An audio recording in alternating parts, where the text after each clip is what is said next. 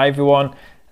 First of all, apologies for the slightly strange angle in this video. I'm trying to make this video really quickly because I'm going away first thing in the morning and it's already quite late and I still need to pack and get sorted and things, so I'm just trying to do this pretty quickly. But in this video I just wanted to talk about a new travel camera backpack I've recently bought.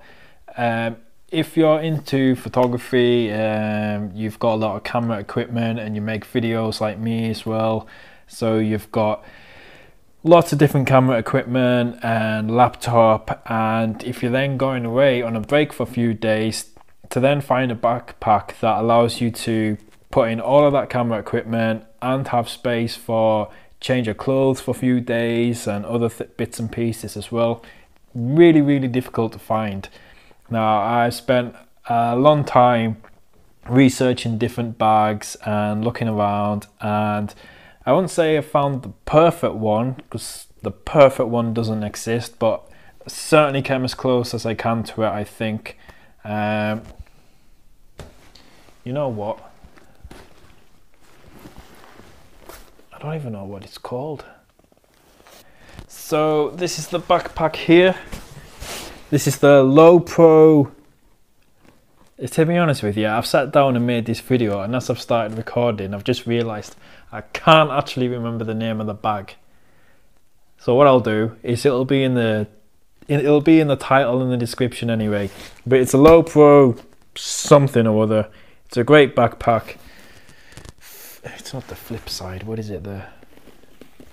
It's on the back. This is the Lowepro Fastpack BP 250 AW Mark II. Lowepro Fastpack, essentially. So it's basically split 50-50. So the bottom half is for your camera equipment and the top half is just for your other bits and pieces, change of clothes and that sort of thing. So let's start off just at the side here, because you can probably see I've already got my tripod in it.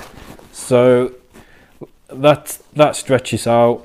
There's a strap there, so you can use that for your tripod. If you've got a travel tripod like me, you can fit like a 2-litre bottle of water in there. So obviously that's where I keep my tripod. The top section is a decent size. It's not ginormous, but when you consider the main purpose is to hold your camera equipment as well. It is a pretty good size, if you can see that. So it's a decent size.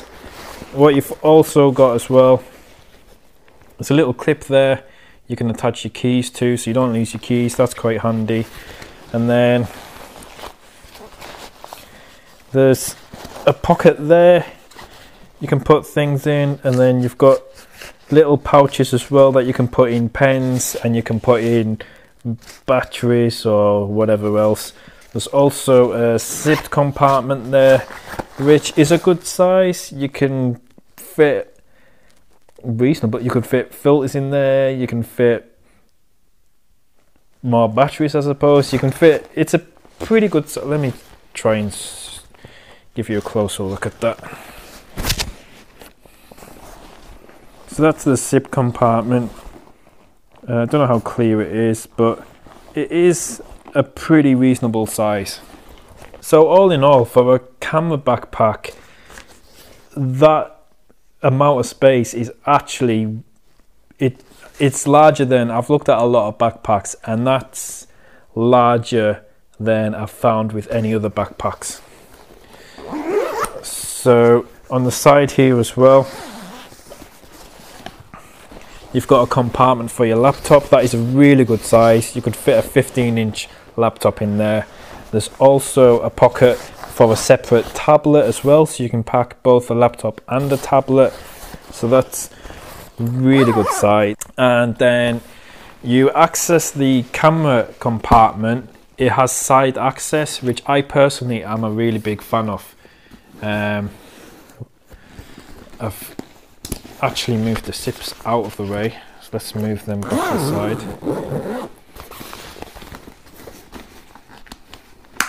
So I'm a really big fan of side access. I like that quick access. So just being able to take off one strap, swing the bag round and have access to your camera. If I'm walking around anywhere and I quickly see something I want to photograph, I don't want to have to take my bag completely off, put it on the ground, completely open it up and then get my camera. I like to have really quick access to it, so I really like the side access. So that's the side access there. Then you've got a couple of little pockets for SD cards up there as well. This part unclips, and then that whole side compartment, if you zip that further along, that gives you full access to the full compartment. So all of these parts, like all camera bags, this is all Velcro, so you can move all of this around to suit your needs. And it's, again, that's a pretty good size as well. Now obviously it's going to depend how much equipment you do have, but it will fit a DSLR, easily fit mirrorless cameras, a couple of lenses, chargers, filters. I'll show you what I'm going to put in it in a minute for my upcoming trip, but just a few other pockets and things first. On the front of this flap, you have another zipped compartment here, which gives you enough space for batteries, chargers, cables, that sort of thing. And when you've got that clipped down as well, that gives it a bit more security as well, so that's handy. At the bottom, I'm not going to get it out, but at the bottom there is a rain cover. So there's a rain cover that goes over the bag. And zip compartment at the top there. I can't even remember if I mentioned that or not. No, I didn't. So there's another pretty deep pocket at the front there. Again, you could put in cables, chargers, sunglasses, snacks, that sort of thing.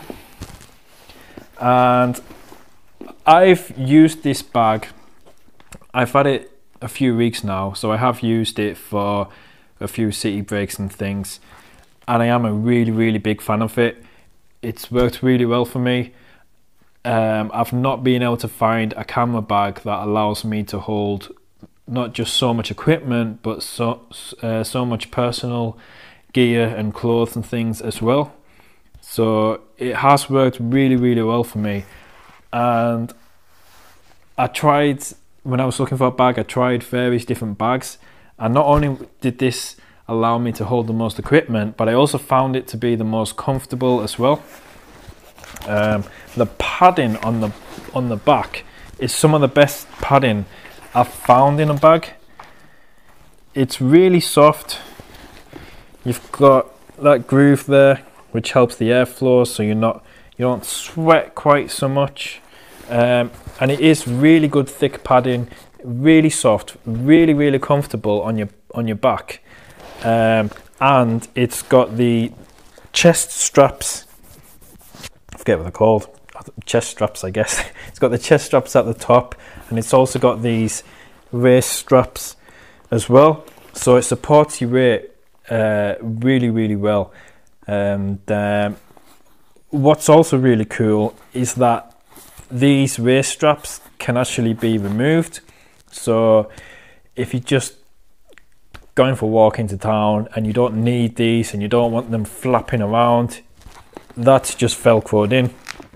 So you can velcro that out, just take it completely out, and then just, you know, use it as and when you need it, really. It's also got clips either side, so you can clip it if you've got a case, like a suitcase. You can strap it to the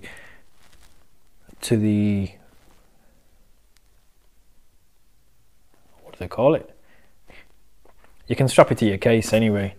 So probably not something I personally will use, but I know a lot of people do like being able to do that. And I think that is that.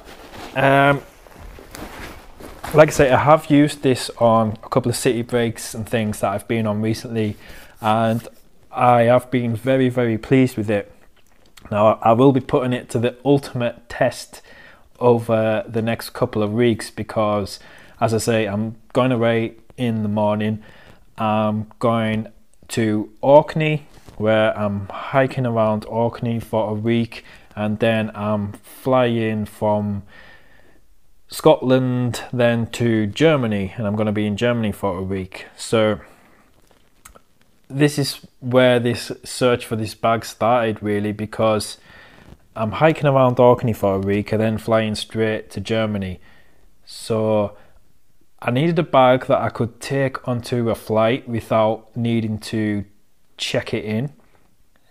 So a bag that I could just carry on, but that would allow me to take all my equipment for that long break as well.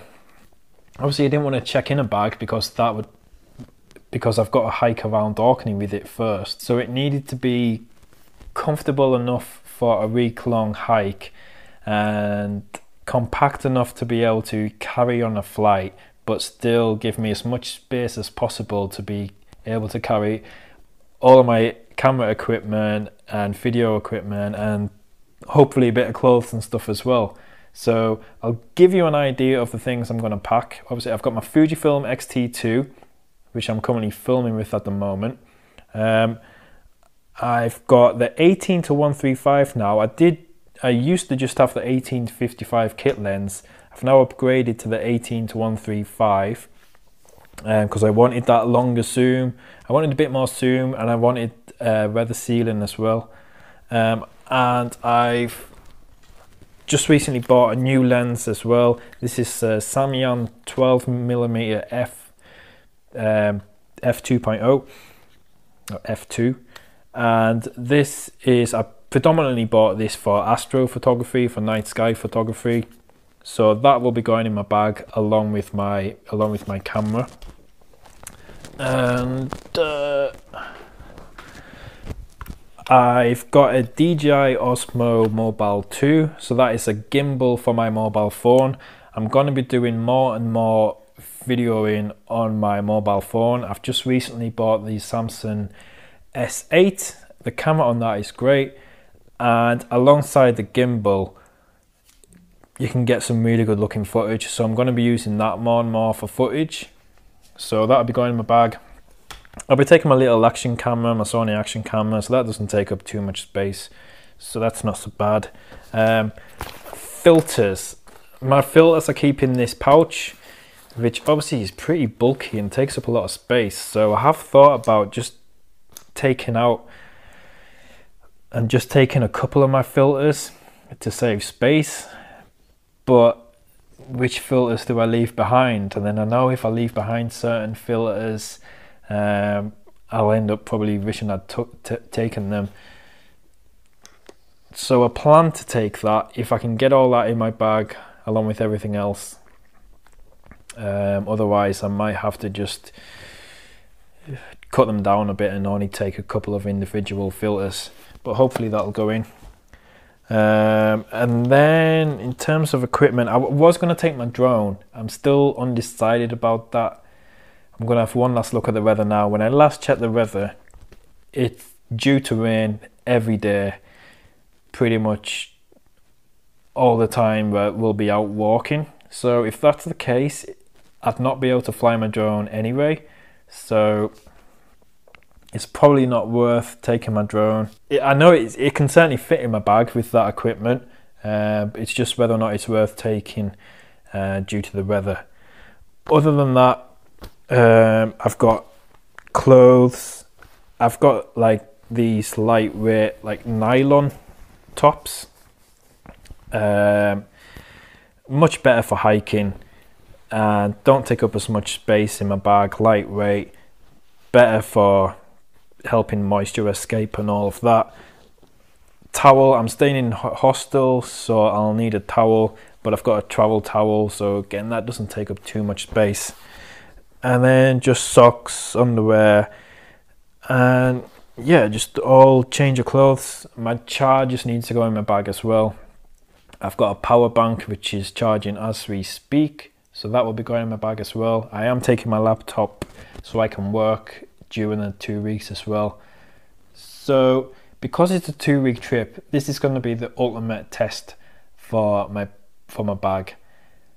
So keep watching my following videos and we'll see how we get on with that. But if you're looking for a travel backpack that's suitable for going on city breaks or any kind of break where you're away for a few days and you need change of clothes, you need to be able to pack all your chargers, all your equipment and other bits and pieces as well, then I've looked into a lot of bags and this has been the best one I've been able to find. This is the one I would certainly recommend. So I hope this video has been helpful, and I'm going to be away in Orkney for the next week, and then after that week I'm going to be in Germany where I'm going to be at Photokina, and then I'm going to be in Dusseldorf for a few days as well. So lots to see in my upcoming videos, and you'll be able to see how I do get along with this bag as well. So please do keep watching. Thanks for watching this video, and I hope to see you in the next one. Bye. I don't know whether or not we're going to make the ferry.